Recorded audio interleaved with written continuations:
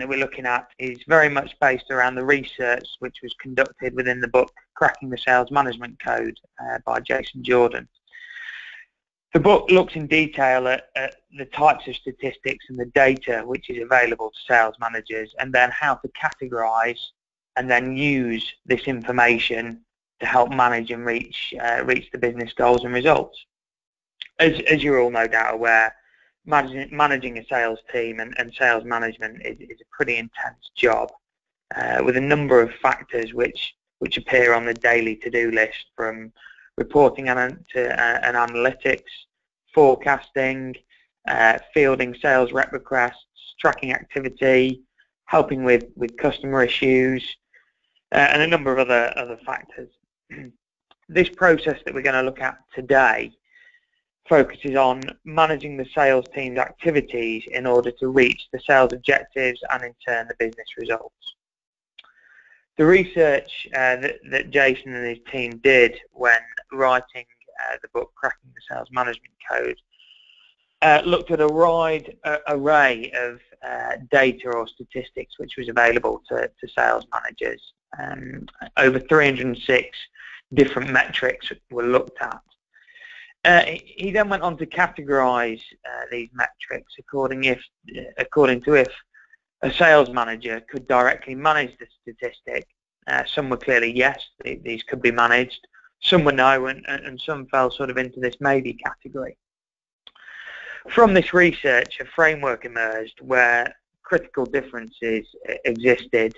As I say, sales activities that can be proactively managed, intermediate objectives that can be influenced but not directly controlled, and business outcomes that cannot be managed whatsoever. So these fell into what was dubbed sales activities, sales objectives, and business results. So let's go ahead and take a look at these in a bit more detail. So a sales activity was defined as a salesperson and sales manager activities that can be proactively managed. One of those sales activities was call management. So essentially this was planning and conducting individual customer interactions. Ways of measuring this included percentage reps doing call planning, call plan usage, and then average talk time. There was clearly a number of other factors which would fall into this call management category, and that will be the same throughout the rest that we look at today. The next one was opportunity management. That was described as strategically navigating a multi-call sales cycle. Again, opportunity plans completed and percentage of qualified opportunities were a good way of measuring opportunity management. The next sales activity that could be managed was account management. This was described as maximizing long-term value from a single customer. Some metrics that were used here to measure this type of data would be percentage of account plans in place, number of interactions per account. Territory management also fell into sales activities. This can be described as allocating efforts efficiently across different types of customers. Again, a couple of ways to measure this would be number of sales calls made per rep or percentage contacts with new customers. Salesforce training was also within the sales activities which could be directly managed. This was described as investing in improved Salesforce execution. So a common way of measuring this would be training hours per full-time employee or percentage of users logging on to a CRM system. The next layer of data was known as sales objectives. These were described as objectives that can be influenced but only by managing their preceding activities that we've just looked at. So one of these objectives was market coverage, which could be described as maintaining sufficient selling capacity to pursue all desired opportunities. This could include metrics such as number of total selling hours, percentage of customers called, and percentage of customer facing time. The next objective was Salesforce capability, and this can be described as ensuring that people are using their capacity effectively during individual customer interactions. So a good way of measuring this would be looking at a win-loss ratio, percentage of deals advancing by stage within the sales pipeline, and length of the sales cycle. The next sales objective that Jason looked at was product focus. This can be described as selling the products or services that your company wants to sell. So this may include revenue by product, cross-sell rate, and average deal size as a way of measuring this objective. The final one in the objective section is customer focus, which can be described as acquiring, retaining, and growing the customers that your company wants to have. So you could look at number of new accounts, percentage of customer retention, or share of wallet here to examine, your customer focus and the data surrounding that. The final one is business results, and really this, I guess, is where everything starts from a sales management point of view.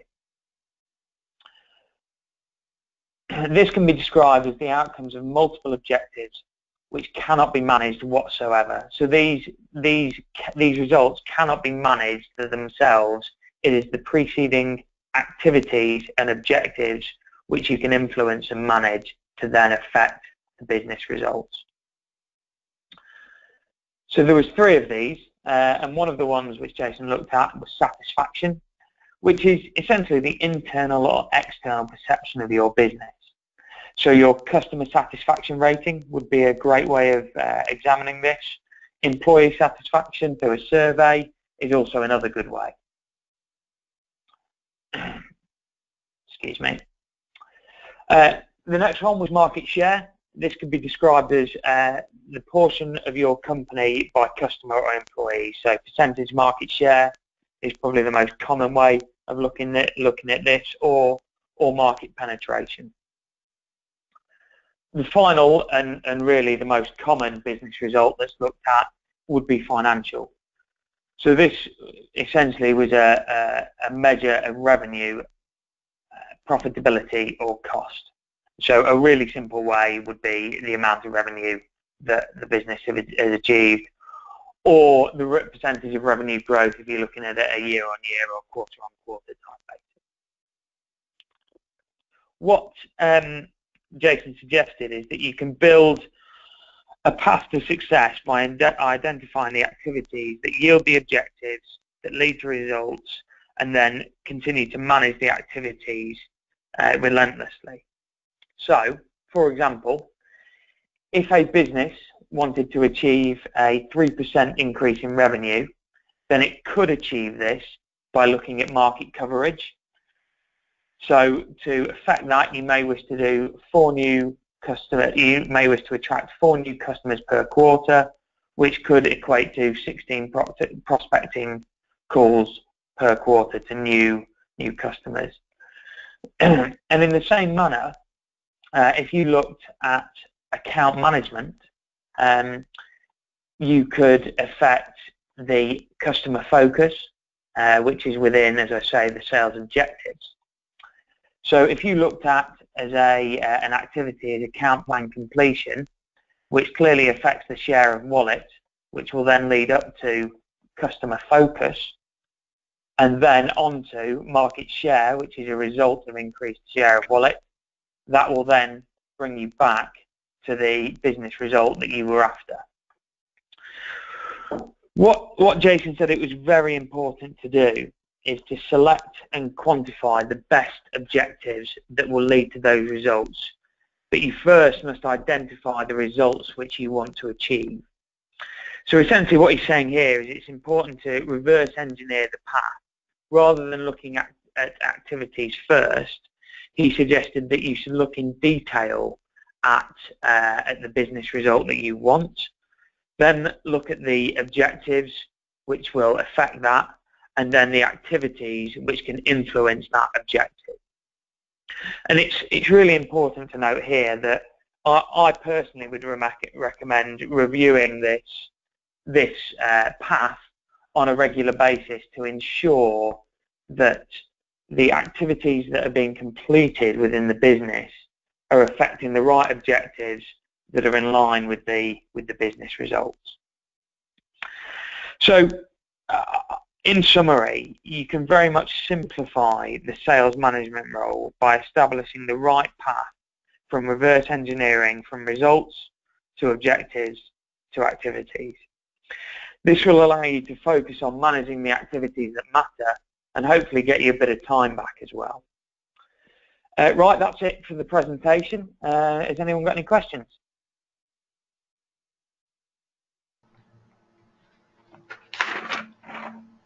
Hi Chris, thanks very much for that, a very interesting presentation. We've had a few questions come in. Why is it important to start your plan with business results than objectives than activities? Well, ultimately the business result is the end goal. So looking at the example I gave earlier, if you are looking to increase your revenue, there's a number of ways that you can do that. So you could do that by increasing the number of new business or the amount of new business that you bring on. However, you could also do that by changing the product focus or customer focus. So again, that would have a different set of activities beneath it to influence the end result. So that's why it's important to understand the business result that you want before you start defining the sales activities that you're going to proactively manage. Fantastic, thank you very much. And just the last one, do you think there is one type of sales activity which is the most important to manage? No, I don't think so. I think that it completely depends on the market that the business is operating within and ultimately the business result that you're going to get to. I think the one which does overarch them all is actually Salesforce training, because that has a positive effect really across everything, so across the sales objectives, across the other sales activities, and ultimately in the longer term the business results. Fantastic, thank you very much. We do have some questions around CP. So we've just had one more come in. How would you recommend a sales manager sets goals and targets for his team in terms of activities? Well, in the business I work within, we are a heavy Salesforce.com using business, which is great for tracking such things as calls, meetings, so on and so forth, which is ideal for the call management side of things and for territory management and account management and opportunity management. But in terms, if you looked at, say, potentially Salesforce training, then a questionnaire type basis or an observational way of collecting data would be a good way to go. Again, it does very much depend on the business result that you're trying to achieve and the activity that you're trying to manage. But what you want to ensure is that you can continue to manage this over a set period, or certainly over a longer time period, so that you can see whether this activity is affecting the objectives and then leading to the business results. Fantastic, thank you very much. Interesting question comes through. As an aspiring sales manager, how would you recommend to progress into the career from field sales? Well, I think that's a really good question. You know, and I'm going through this process myself at the moment, and I would very much, and I've used this diagram, if you like, in this presentation. So, if somebody sets your target to increase your revenue by 5% year on year, then you can use this model to find out the best way and the most effective way to do that. So if you are given the autonomy to set your own sales objectives and sales activities and ultimately influence the business results, I think that your success will speak for itself and help you to progress to the next level from essentially field sales to sales management. Okay, I hope that answered the question. One other question: sorry, I've just lost my screen.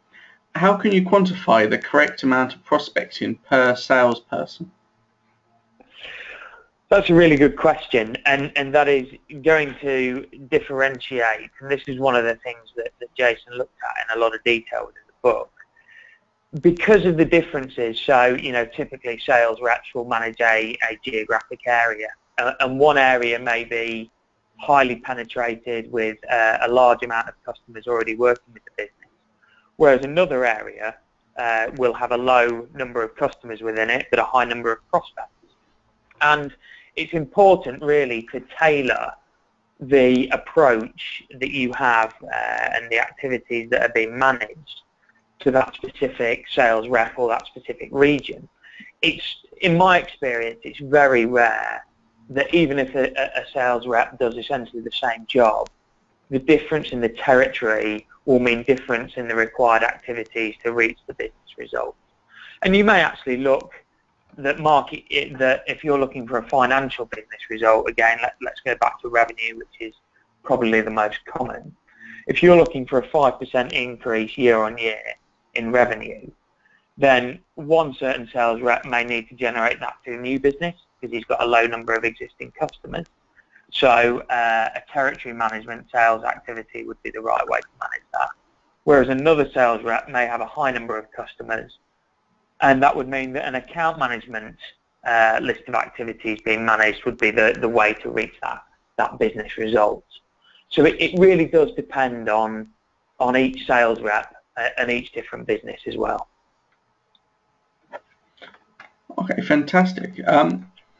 We've got quite a few questions coming in now. Actually, what would you suggest if the lines of general and sales management are blurred by your company?